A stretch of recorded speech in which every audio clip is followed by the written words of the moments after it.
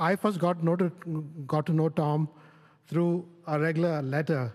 I had written to Tom when I was applying to Stanford, and to my surprise, Tom replied with a very nice letter and a copy of some of his papers, including a paper on log-optimal portfolios.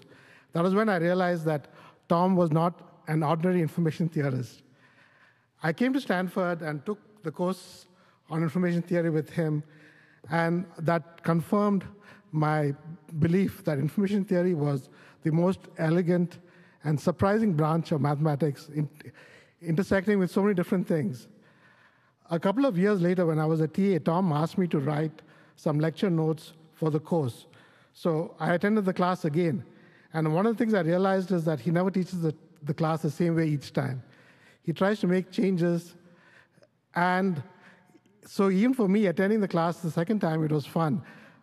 At the end of that quarter, Tom, out of the blue, suggested that we work on a book together. It was clearly the opportunity of a lifetime, and I jumped at the chance. And whenever I look back, it's definitely the best thing that has ever happened to me.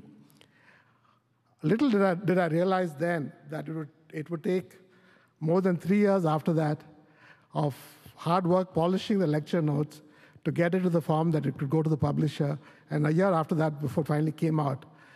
But those 3 years were the most fun, the most wonderful, the most educative years of my life.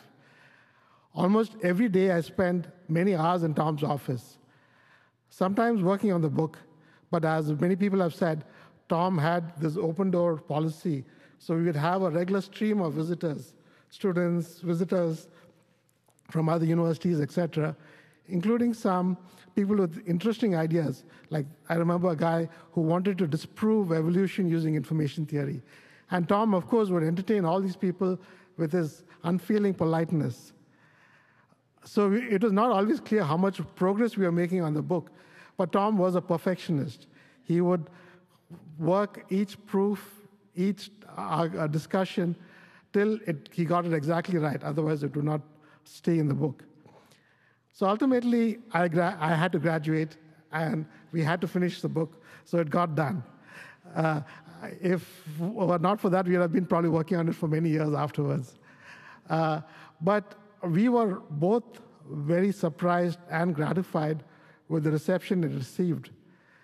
I remember Tom talking to me years later saying, when we wrote it, he would think of it as a monograph, since it had a lot of a very quirky selection of topics. But again, I think the breadth of the topics enabled the book to attract people outside the traditional information theory. We get emails from people in physics and psychology and others who read the book. Since the first edition came out, I would go back to Stanford regularly and visit. And we'd worked on the second edition. It almost got done in '99, but then I started working at a startup, and we finally got back to working on it in 2005, and it came out in 2006. My only regret is last year we had started talking about working on a third edition. And while the discussions were very early, I got involved in yet another startup, and we never got to work very much on it. And so when the news finally came of Tom's death, it came as a shock.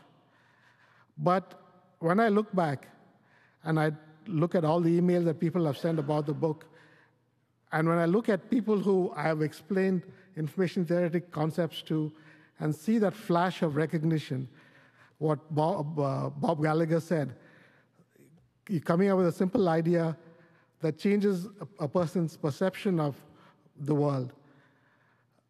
It's clear that the spirit of Tom speaks through us, and each of us carries that spirit with us, all of Tom's students and all the people who read his work and are able to explain it to others. And again, with Bob, I would echo his comment. Look for simple ideas that change people's perceptions. Tom was able to do that in amazing ways. Information theory is by itself a rich and elegant field, but Tom was able to find the elegant solutions to all of information theory's problems. Of course, we all miss him very much, but I think we will carry on the spirit through his ideas.